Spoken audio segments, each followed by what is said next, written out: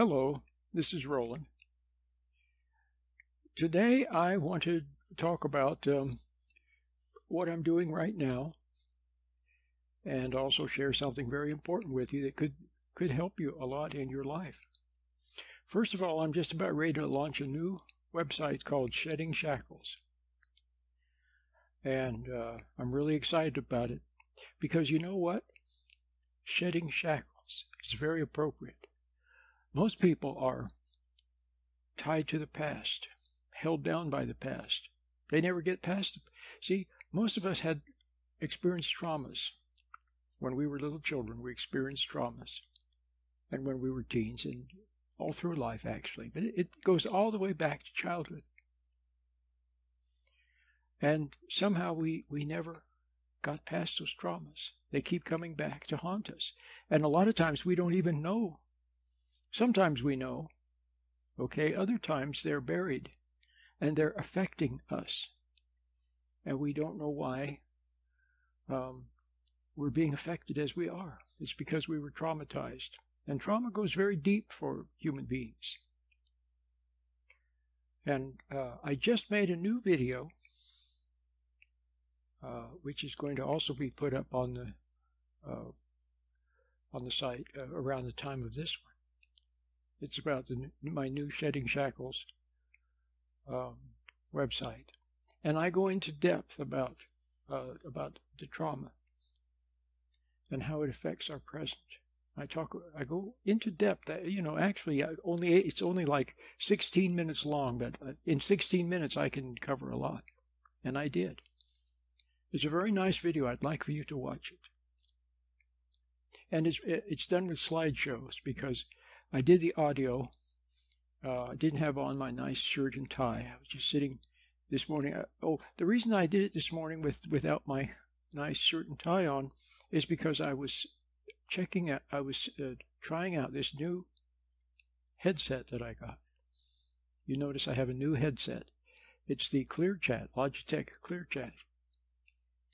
And, it kind of sticks out, makes my ears stick out. But the quality seems a little better than the other one. The other one, I've been having trouble with it. And so this one I think will be better. I hope it is. But anyway, I was trying out the new headset and I got started, and before you know it, I was talking about something really good that could be very helpful to you to understand how it came to pass that you are continuously haunted by the past. Okay, so that's what I'm doing. I have a new headset. I'm going to start a new website, and so I think that'll be good because trauma is what we humans suffer. It began in the Garden of Eden. See, we humans are light-created beings. We were created by God in His image and likeness for a very special purpose. And we are to grow in His presence. We were meant to grow in God's presence, receive His approval. He would be our Father, and we His people. And we would look to Father for advice and for guidance and direction. And we would live in His sustaining presence, by which we would be nourished and enlightened and sustained. And it would be beautiful. See, that's the way it's supposed to be. And it can be, incidentally, again, for you. But Adam fell from God's grace and got kicked out of paradise and ended up in a jungle hell. And then he changed. See, just as if you were to take a plant, a beautiful plant that loves the sun and loves the warmth and the light from the sun. See, light is like enlightenment, and warmth is like love.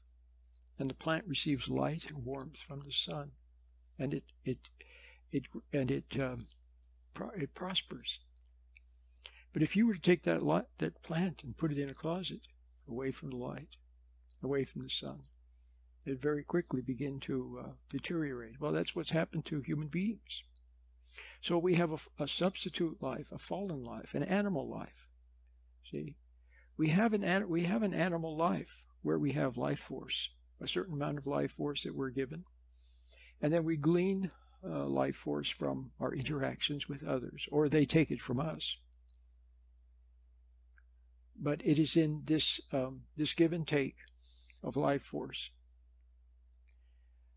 and in sustaining ourselves by working by the sweat of our brow to eat food, see, that we have this substitute temporary life that leads to death, just like animals. But you can sense that we aren't animals, that we were meant for something much greater than just living and dying like an animal.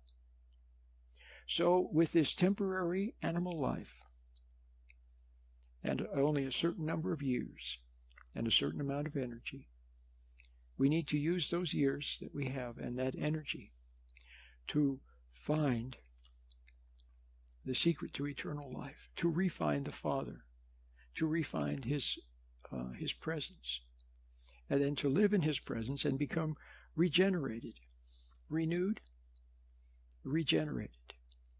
See? So you see how everything that goes wrong, you can see how many things go wrong from the time the child is little until he becomes an adult. A lot of things go very much wrong with him and in his being.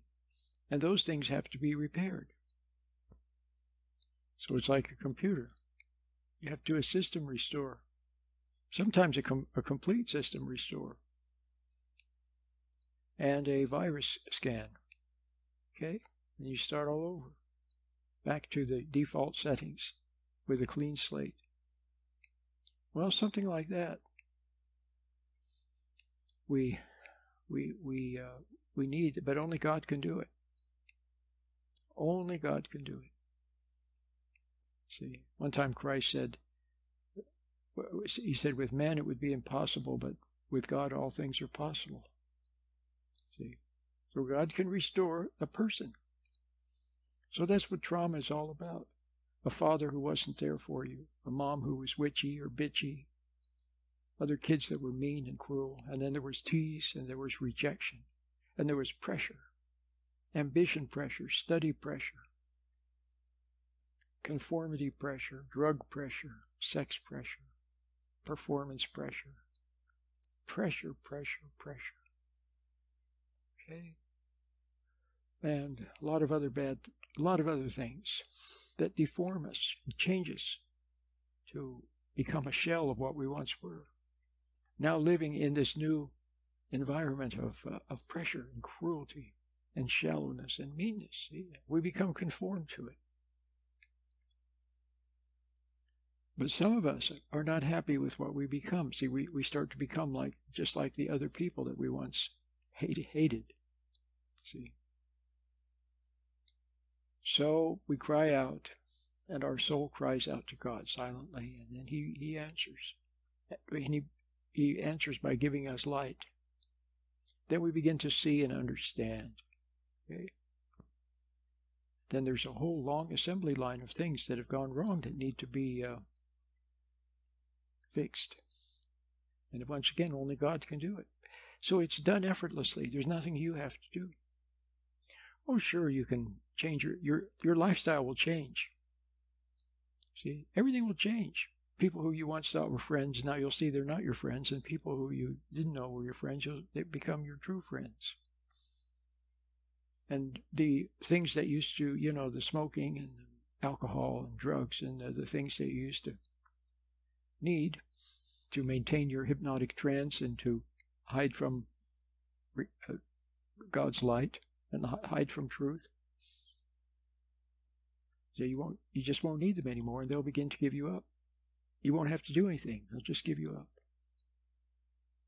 And then you'll see things from the past will be brought to your attention in an orderly fashion, in God's due time, not too much, a little at a time, every day a little. You'll see that you hated your mom and hated your dad and resented your brother, and that you were, selfish with your wife or husband. You'll see all those things. And it's a little painful. It can be sometimes very painful. But it's a brief pain.